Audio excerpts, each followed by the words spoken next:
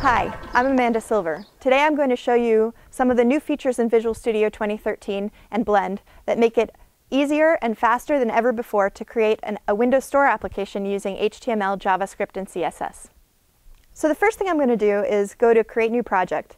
Now, one of the first things that you'll notice is that we have some new updated templates in Visual Studio 2013. One of the newest ones is the Hub template.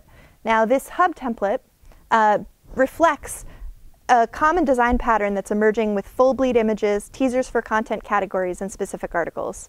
It matches the pattern of a bunch of apps that are installed by default, like the Bing Finance app. If we go in from the right, here's the Bing Finance app. You'll see this is the hero image. To the right, we start to see some of the section headers. And then if we look at some of the other apps, Bing Travel, for example, you can see that we can click on specific articles in here. And all of this is really kind of based on what we now have in Visual Studio with the Hub application. So just to see what I'm showing here, we can come in here and just run it in the simulator. And you see that the template is filled out with pre-populated data that gets generated by default. I can use all of the touch experience that you would come to expect. I can click on an item. All of the navigation is all hooked up. And it really just looks like all of the applications that you're used to seeing in Windows installed by default. So what I've done is I've basically taken that Hub template and I've created my own application that reflects that experience. Now let's just run this in the simulator as well.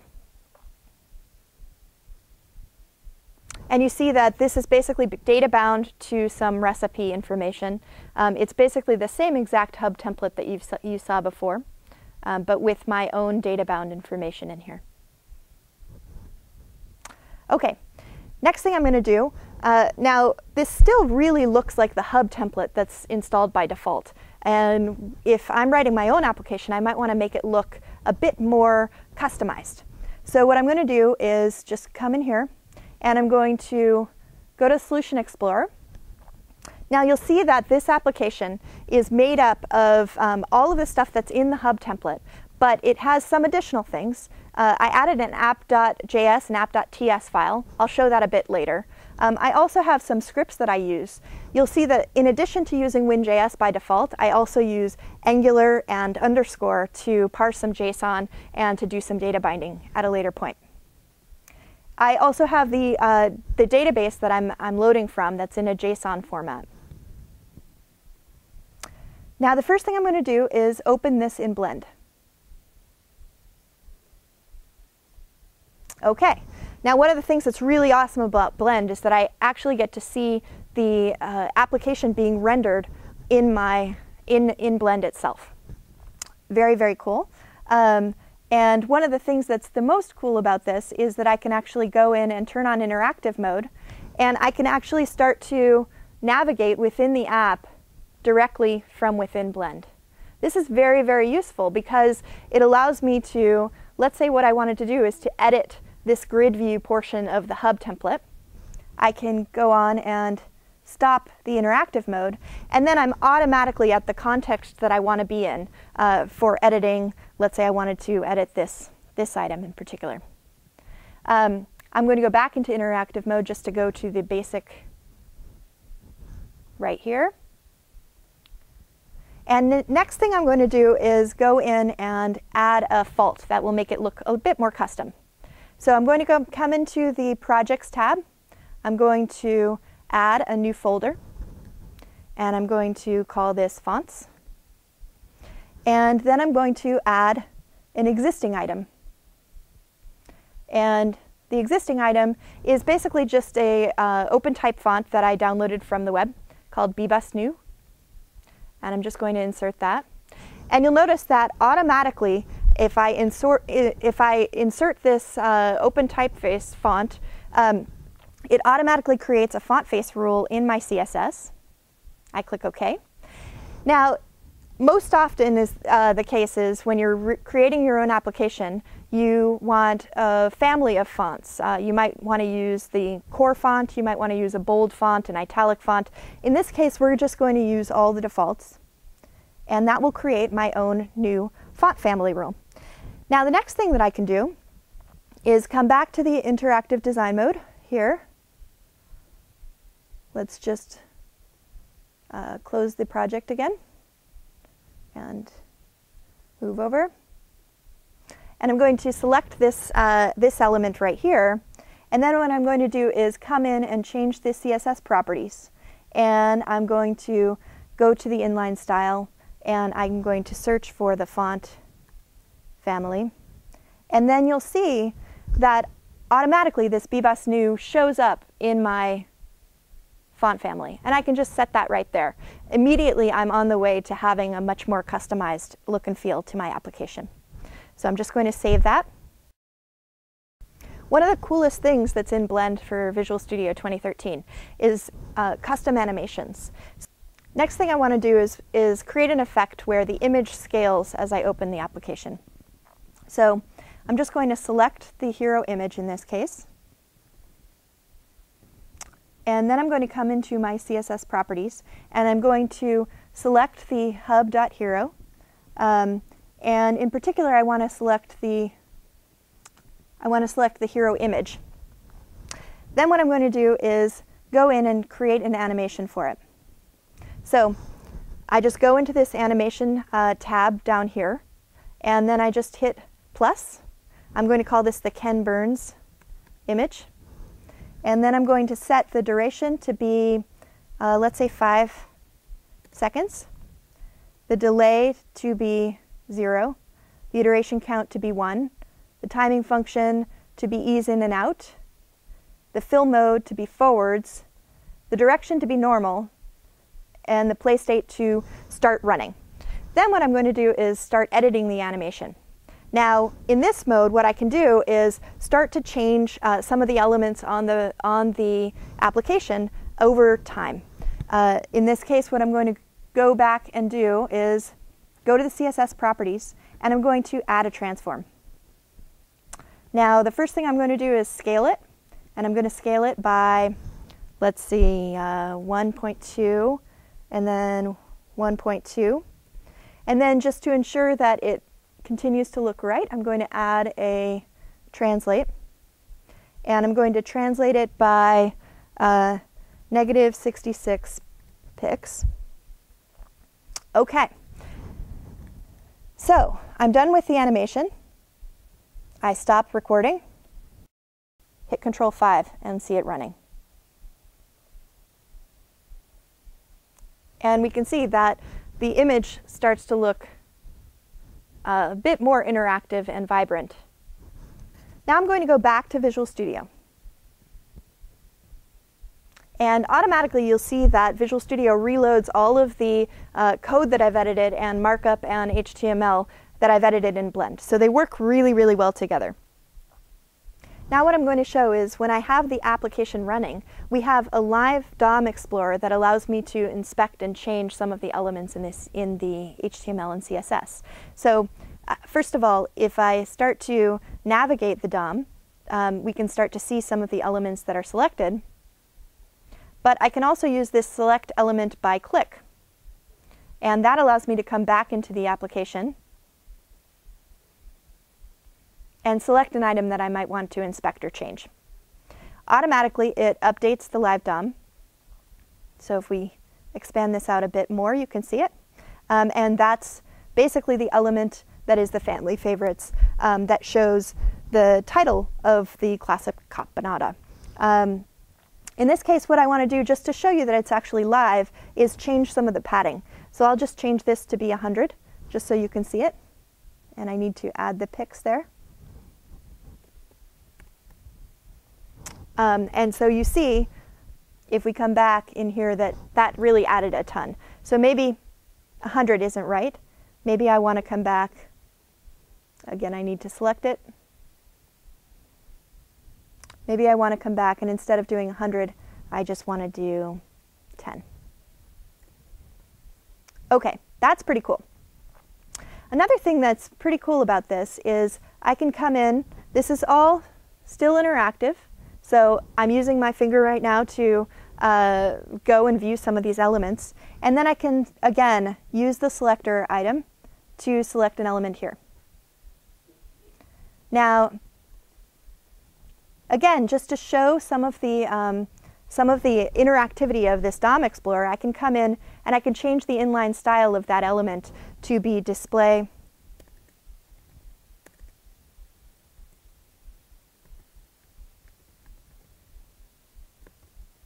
none.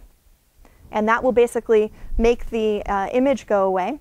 And I'm doing that just so that I can show you that I can then take that div that that corresponds to, and I can literally drag and drop it above another item container. So you can see that I'm actually having a very, very live experience for this DOM editing.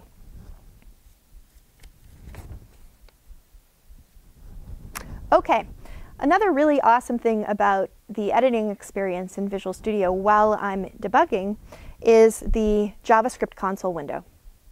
This has had a ton of work on it over the past, over the last release, and I think it's something that you're really going to enjoy working with.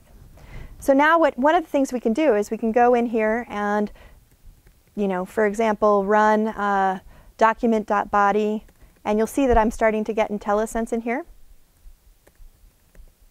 Get elements by class name, and then I might want to look up page title.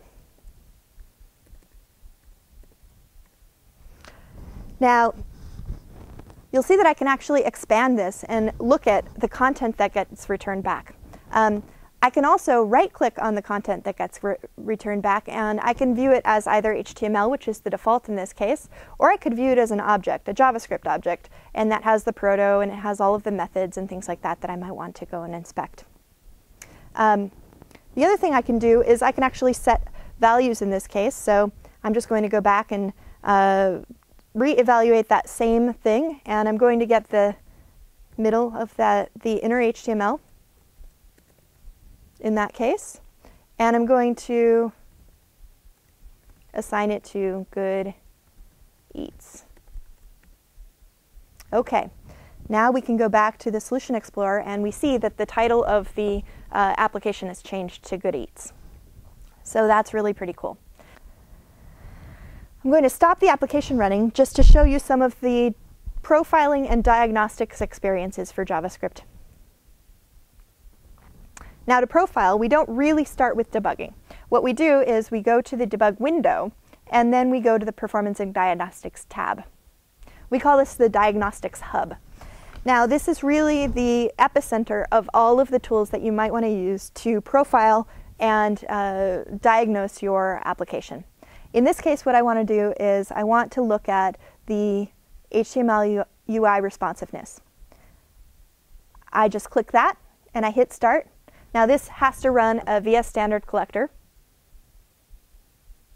And then what I can do is just scroll, interact with the application a bit, and stop it. What this does is it basically looks at your application running, and then it basically collects everything that was going on in your app.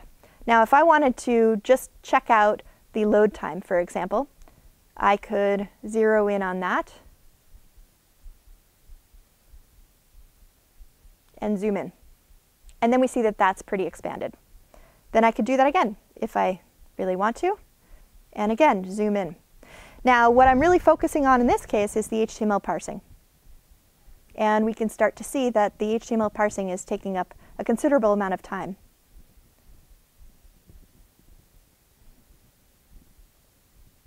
If we look down, we can see that some of the script evaluations are actually taking up, again, a considerable amount of time.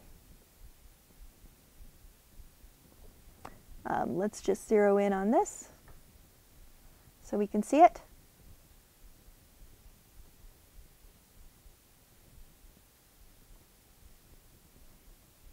And you can see that here's the HTML parsing. Here's script evaluation, that's basically running the script, etc. Pretty cool tool. Next thing I'm going to do is go back to the Performance and Diagnostics tool. This time what I'm going to do is look at my JavaScript memory usage. I'm going to hit Start. And in this case, what I do is it's constantly taking snapshots of what's going on in the JavaScript memory manager in the Chakra engine. And I can interact with it just like I normally would. And there might be some particular user interaction with your app that you want to start to profile. So I can then just go in and take a heap snapshot. Now this captures a screenshot of what's going on in that case. And then I can interact with the app a bit more. And what I might want to do is load something and then unload it, go back, and take another heap snapshot. Now the really cool thing about this is it allows you to take as many heap snapshots as you want, but let's just stop this, and even without the application running, I can start to inspect the differences between the memory profile of heap snapshot 1 and heap snapshot 2. I can first of all look at all of the objects, but I can also look at all of the objects that were different between those two different heap snapshots.